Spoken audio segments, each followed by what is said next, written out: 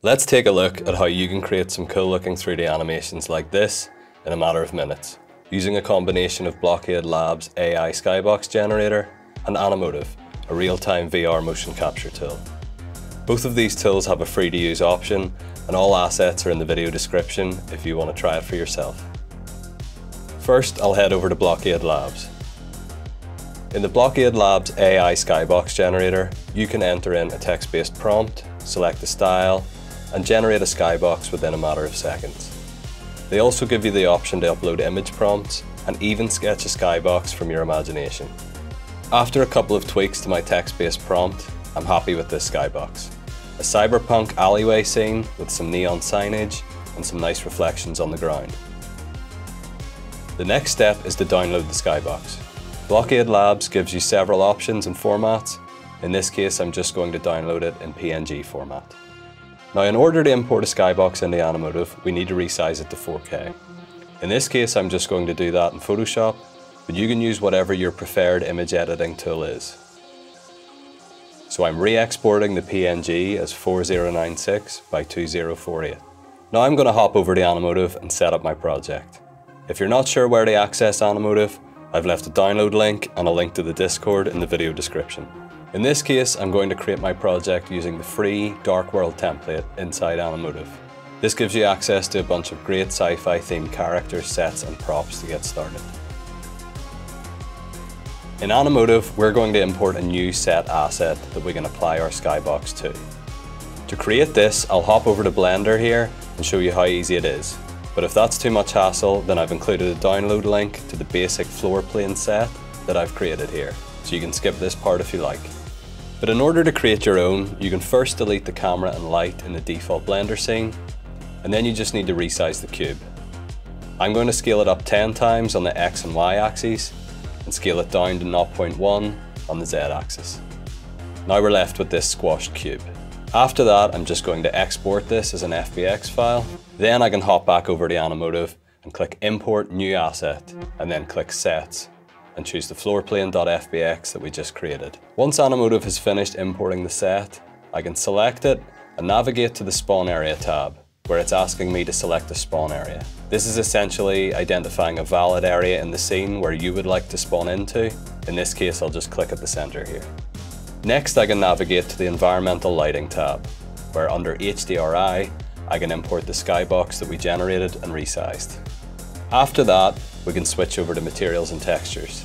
This step is optional, but I'm actually going to make the floor plane fully transparent so that there's no risk that it will be visible to any of our rendering cameras.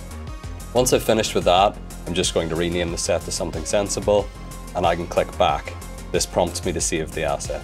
Now I'm ready to jump into the scene in VR.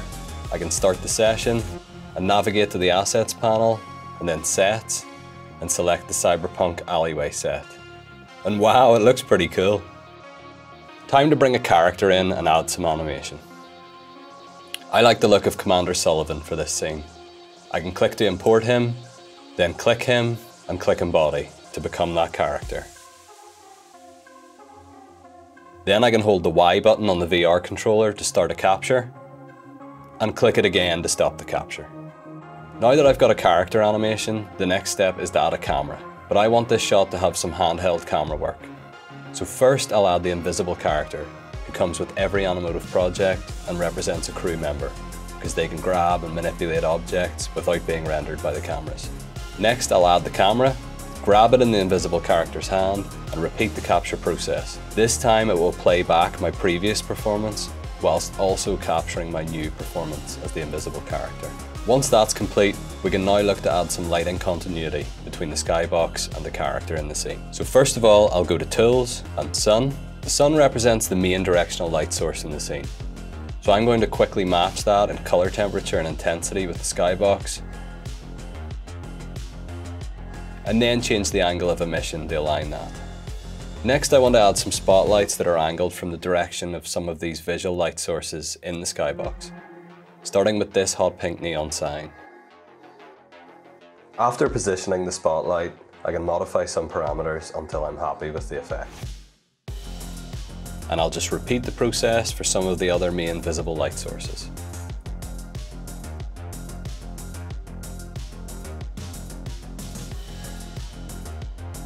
So the only thing that's missing for me is some shallow depth of field to add a subtle separation between the character and the background. To achieve that, I can open the Properties panel of the camera, navigate to the Depth of Field tab, enable it, and select and validate an autofocus target, and then adjust the aperture until the background has a nice level of blur. And the beautiful thing about the autofocus target is that the focal distance will automatically adjust if the distance between the camera and the target varies throughout the shot. After a quick review, it looks like this shot is good to go. So I'm going to click on Panels and Export, and then click Export. And after a few seconds, my video file has been exported from Animotive and is ready to share. I hope you enjoyed the video. I've left links to all the assets and tools used so you can follow along. And I'd love to see what you come up with, so please join the Animotive Discord and upload your creations to the Animotive Videos channel.